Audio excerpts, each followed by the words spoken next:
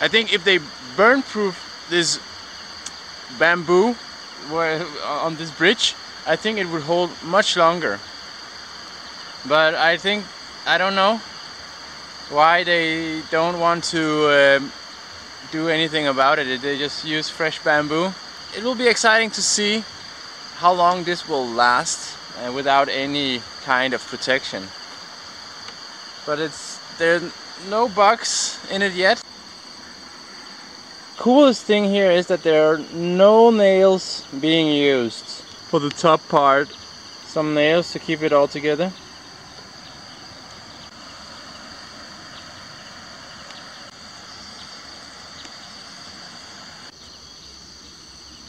They don't care so much about the looks of all of it.